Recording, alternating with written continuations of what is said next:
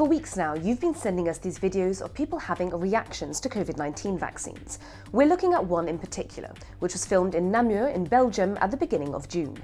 Bon les gars, là c'est parti, on va Namur Expo, là où s'est fait vacciner. Parce que a son GSM qui est aimanté à son bras depuis qu'elle a fait le vaccin. In the video, the woman speaks to medical staff who don't seem to have many answers when they see her mobile phone sticking to her arm.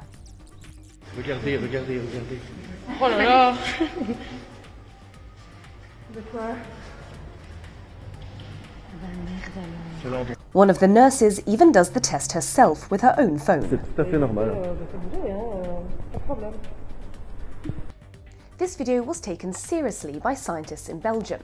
We spoke to Jean-Michel Donnier, who's the head of the pharmacy department at the University of Namur.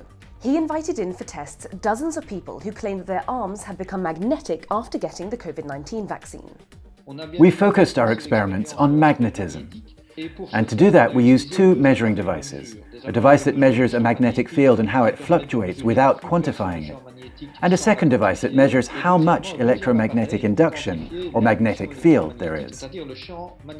The results were completely negative, meaning that there was no magnetism around where the arm was injected. So to prove that it was a question of adhesiveness rather than of magnetism, we got rid of any stickiness by using magnesium sulfate, which you can find in talcum powder.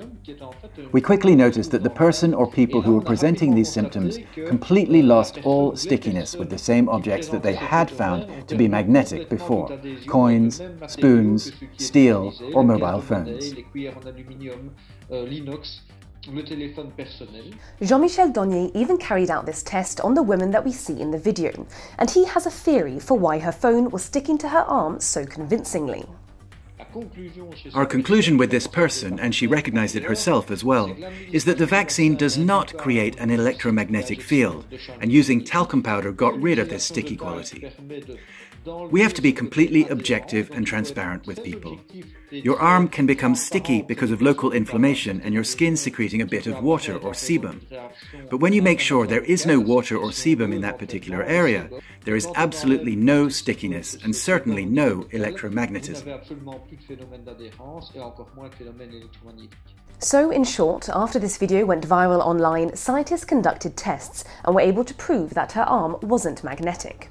An inflammatory reaction to the vaccine and too much water or sebum on the surface of the skin around where she was vaccinated is probably the most likely reason that objects were sticking to the skin. Scientifically, verifying something like this is the best way to understand it, and Jean-Michel Donnier is happy to meet with anyone who thinks the same thing may be happening to them. We'll carry out completely objective tests, and they'll be able to see for themselves the test results, using devices that have been calibrated and checked in front of them to prove that there is no magnetism. We will happily meet anyone who has any doubts about the results of our tests.